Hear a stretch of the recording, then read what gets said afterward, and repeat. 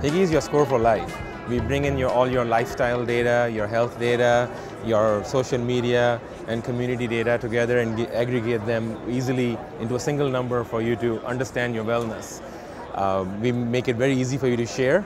The more you share your data, the more improvement you see, the more your friends and families and all your social networks get influenced by it and you get influenced by them. The reason we try to encourage on the social networking and sharing data is around two principles, one called the Hawthorne effect.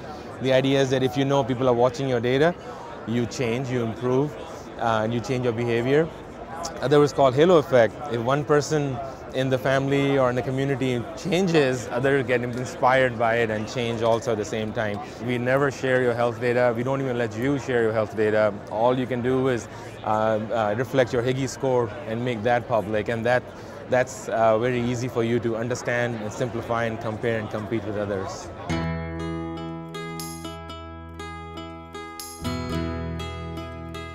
Higgy score has three pillars: your lifestyle, your community, and your body.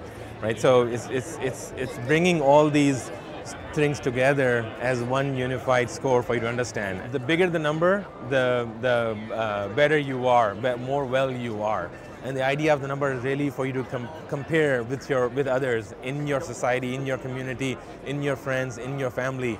And the idea is to get to the 900, above nines. That's the elite club, what we call a 900 club. That's where you get your perks and rewards, and that's the secret. You only find out when you get to the 900 club what rewards and things you get when you get to the 900 club. So you want to strive to get to the 900 club. If you think about it, if you go and buy a TV, how much research do you do? You look up online, you go to the store, you shop, compare. We don't do that when it comes to health and wellness. Most people don't do that when it comes to health and wellness. I think a lot of I'm in the belief that it needs to be in the consumer's hand. It's awareness of the data, being able to compare how they engage in their health, being able to discuss with the providers and be part of that continuum of care, be part of the decision-making process, and be able to understand. We are trying to make it easy and simple and not just tell you go lose weight or go exercise, but making data available to you. If you think about it, anybody who wants to improve, as a business, what do you need first? You need data to understand the metrics. And what you will learn is that 80% of the problems are just 20 things.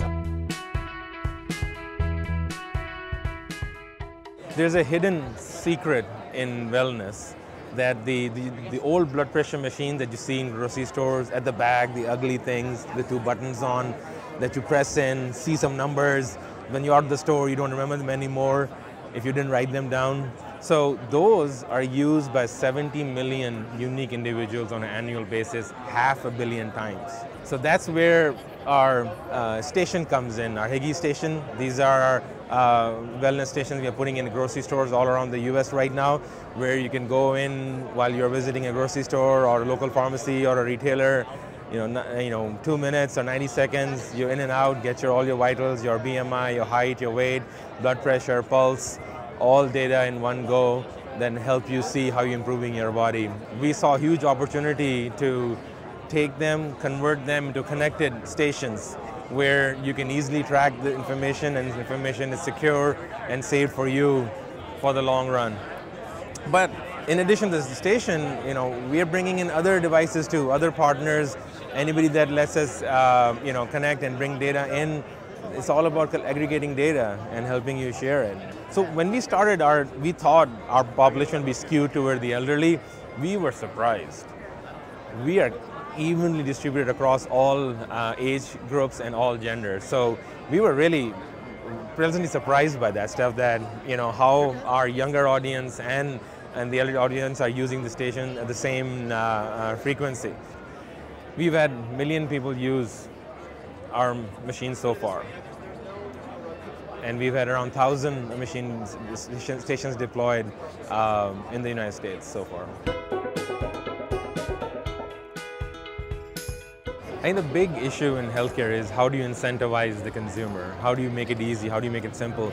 How do you really hit it in such a way that they start caring about their health and wellness? Most of the population today really ignores this problem, right? And I think incentives as well as awareness, all needs to come aligned. Making them aware of the data, sharing the data becomes very, very important to make that happen. How is technology changing your world? Join the conversation at tdo.org/pull.